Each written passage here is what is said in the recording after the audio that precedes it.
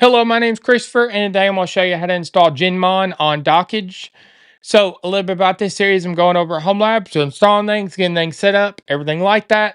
So, if you're interested in that, subscribe, comment, like, and support the channel, and let's get started.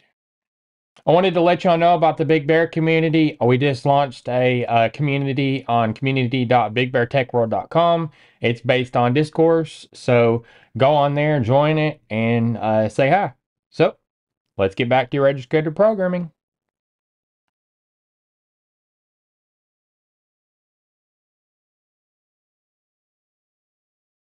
So this is what I'll be installing today: Genmon, Generac, and other models, generator monitoring using Raspberry Pi and Wi-Fi. You can also use the open genset, and that means that it's bridging and it's not storing all the data directly on the side of your generator with Raspberry Pi. You can actually send all the data to a virtual machine. Today we'll be installing it on Portainer, so you can send the data through there to the Docker. So now this is what the functionality is. So monitoring a generator, displaying serial numbers. There's all kinds of functionality in this. So you can get SMS notifications and notifications on email, and you can also use Call Me Bot, the command line application, all functionality of email, ability to set exercise time and generator time, ability to start, stop, exercise, and start an active transfer switch. So now you can see the UI right here. So this is what the UI looks like, and also status, maintenance, outage, logs, monitor, notifications, and settings. So that's what we'll be installing today. So I was fixing to create my own Docker file. But I also found that skipfire from pintsize.me already had a Genmon add-on set for it. So he's already got the Docker file set up and the Docker impose and the README here. So, but I wanted to improve this, so I built a new Docker file off of this one. So still credits to skipfire for creating the initial one. So I'm going to go over to my Big Bear Genmon and to my Big Bear Docker images repo and show you what I built. So now I'm going to start on Big Bear Docker images, and I'm going to go in the Genmon, and then I'm going to go in the Docker file. So I'm going to use the slim image of Python, and then I'm going to set the environment variables for Debian front end, and then the time zone. And then I'm going to install the essential packages like git, sudo, cron, and nettools. And then I'm going to clean up. I'm going to expose the ports of 443 and 8000. So that's going to be exposed on the container. And then the work directory I'm going to set to git. And then I'm going to configure the use serial TCP to true on the environment variable. And then I'm going to clone the repository, and I'm going to go a depth of 1. It's a shallow clone. And then I'm going to remove the get genmon.get so it cleans up the image and it shrinks it a little bit. So I'm going to initialize the application. So this is initialized at the Genmon. And then I'm going to clean up the app caches again. So I'm going to copy the entry point script to the container, and that's located over here. And then I'm going to make it executable, and then I'm going to set the entry point. So now there's a README version, and then a Docker compose, and then a entry point. So bin bash, I'm going to touch the var log startup.log and make sure it's there. And then I'm going to change the environment variable. So I'm going to change etc genmon.config. The use serial TCP, and then I'm going to put the environment variable in there. So now I'm going to start the application. So it starts it, and this does need root to start. So that's why I didn't change this to another user. So it's going to follow the logs, and it's going to tell the log of var log startup.log. So you see it on the output. So that's a little bit about the Docker image. So now I'm going to start on Big Bear Video Assets. There will be a link down in the YouTube description to get to this. I'm going to go over here to the search and type Genmon. And then I'm going to go to how to install Genmon on Dockge right here. And then now I'm going to go in the Docker Compose. So version 3.8 of Docker Compose file format is being used. I'm going to set some services. And then the first service underneath the services is Big Bear Genmon. The image is coming off of Docker Hub by default because there's no URL before this. This is the Docker image. This is the Docker image tag. The environment variable is the time zone. So set this to your own time zone. And then the ports, so it's 20022 is on the host side. And then on the container side is 22. And same with this on the host side. And then on the container side is 443, and then 8,000 on the host, and then 8,000 on the container. If one of these host ports on the left does collide with another port on your host, you can change it. So now restart unless stopped. So that means if you stop it for any reason, it will not try to restart. But if it fails any other reason, then it will try to restart.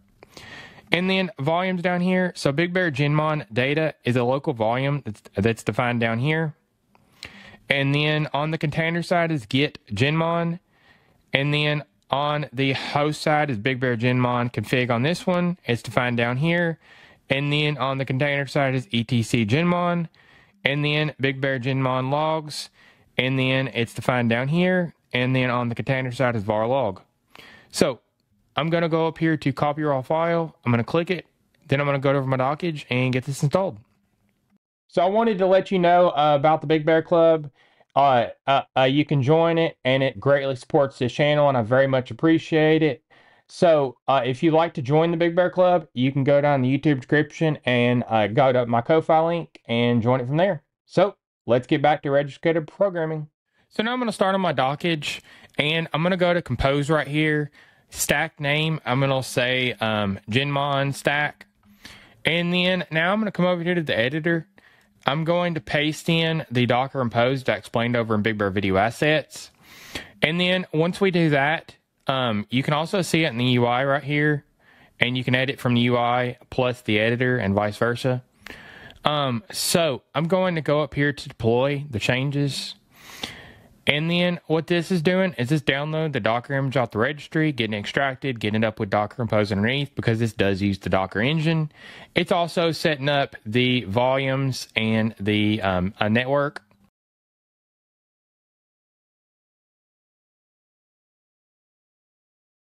Now it's setting up everything and getting it up and running. So now I'm going to go over the Dockge UI. So on the home page, you have active, exited, and inactive. It's just a quick way to see what the status of your stacks are. And then you have your list of your stacks over here. So I'm going to go into Genmon stack.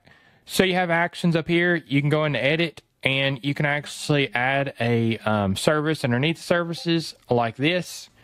And then it's added. You can also go into the UI editor, and you can add a image. And then it's added too. You can also just delete it. And it's gone now. So you can go in here and edit the service and the container. And you can delete it like I just done. You can add URLs. You can come down here and set environment variables, change the internal and external networks. You can go up here to deploy your changes, save the changes, stop it inactive, and then discard the changes. I'm going to discard the changes.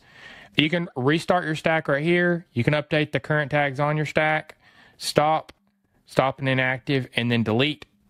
You can also see the containers in your stack right here. You can see the ports that are on the host side, and then you can go into Bash and go inside your container right here. You can also switch to SH. You can go back to the stack. You can see a console log of what's happening. This is great for debugging. You can see a read-only version of the Docker Compose over here. So that's a little bit about Dockge UI. So now I'm going to go to the UI and see if it works. So you can go to the UI by clicking the 8000 here, the port. So you can see we're on the dashboard now. So you can see battery voltage, utility voltage, output voltage, frequency, RPM, CPU temp, the engine line, the last log entries, the time. You can go over here and see tabs over here for maintenance. And you can say a generator exercise time. You can change it to weekly, bi-weekly, or monthly. You can set exercise time by clicking here, and then generator time, and then remote commands like stop generator, start generator, and transfer. You can go to the outages, and you can see the outage log. You can see logs right here, and you can go to the monitoring right here. So generator monitor stats, and communication stats, and platform stats.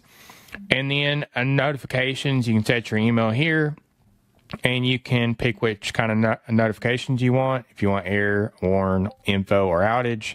You can also add another one, and then you can press save. You can go to the service journal right here, and you can add one in. And you can clear the journal. You can print the journal. And then you can go to settings right here, general settings. And then generator model specific settings right here. And then web server security settings, outbound email settings, and then optional inbound email command processing. And then you can display the current weather. If you don't want to set up a outbound email, you can also set up like MailPit or something. And you can put it in here. But it won't send to a real email. It'll just send to MailPit, and you'll get all the logs through there. So you can go to add-ons right here, and you can see all the add-ons like Genmon GPIO outputs, and then Linux system logging, external tank fuel monitor. There's different ones. So you can also go to the bow right here, and you can see about Genmons. You can upgrade to the latest version, which you would need to do that through your Docker Compose. And then you submit registers, submit logs, backup, and log files. You can go back to status. You can come up here to the cog and generator monitor. You can go to live register view right here, so 10 minutes. And you can print that off. And then 1 hour, and then 24 hours. So that's a little bit about Genmon's UI. So I just went over step by step on getting Genmon running on Dockge. So if you liked the tutorial, subscribe, comment, like, and support the channel. And if you have any video suggestions or any community support, you can go down to the Big Bear community and join our forum. There's a link in the YouTube description. So stay tuned for more.